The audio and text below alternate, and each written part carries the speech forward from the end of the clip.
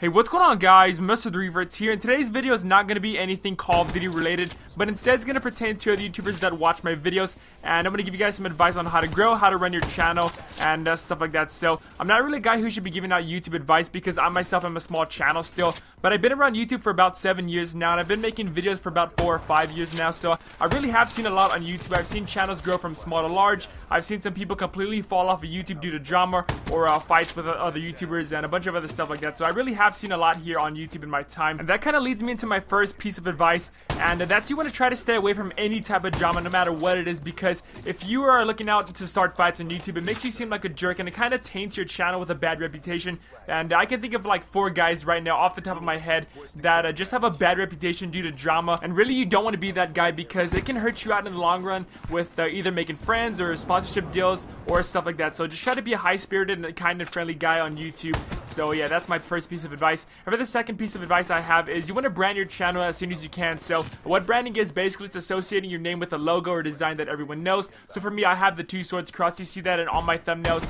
and in my logo you see on screen right now too. So yeah, you want to brand your channel with something that everybody knows. My friend Lights has the little bulb on his thumbnails, and my other friend Jordan or Equal Espresso has the ELE in his logo, his intro, and his videos. And that's a really smart tactic because that way your subscribers can see in the sub box that you posted a new video. And believe it or not, some people are subscribed to hundreds of people, but if they see that logo in your thumbnails, then that's going to tell them you posted a new video, and it's going to catch their attention more than somebody that doesn't have a logo. So try to do that as well. Also, if you have other social media links like a Twitter, Facebook, or Google Plus, if you use that, you want to have the same name associated with your YouTube, and that's going to make it a lot easier for your followers to find you on other social media platforms in case they want to connect with you more. And it's also good for you because say you have a video that's going to be delayed or you're about to post a video, then you can let your followers know that via social media. So do that as well. And for the last YouTube advice that I have is you don't want to clickbait or abuse SEO, because for one, it's against YouTube's TOS and you could possibly get your channel shut down, but it also brands your channel as like a scumbag YouTuber, because I can think of like 3 other YouTubers in the Call of Duty scene at least that have just branded their channel as clickbait,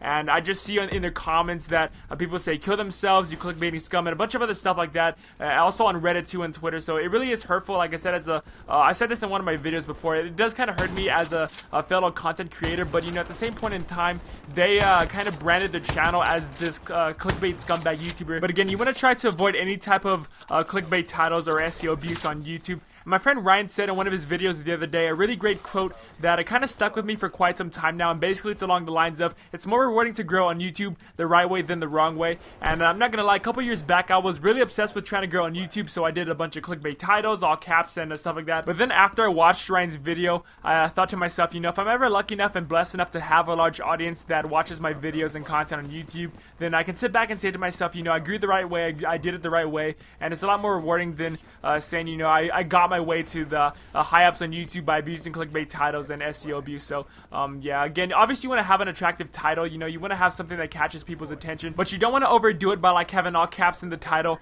or something that came from BuzzFeed. So yeah, that's my advice to you guys if you have a YouTube channel or you're thinking about starting one. If you guys enjoyed today's video, then drop a like. Again, I'm sorry for not having anything Call of Duty related, but hopefully you guys did enjoy that gameplay in the background. And so yeah, thank you all for watching. I'm MrTheRevertz. Have a good rest of the day. Till next time, I'll catch you guys later.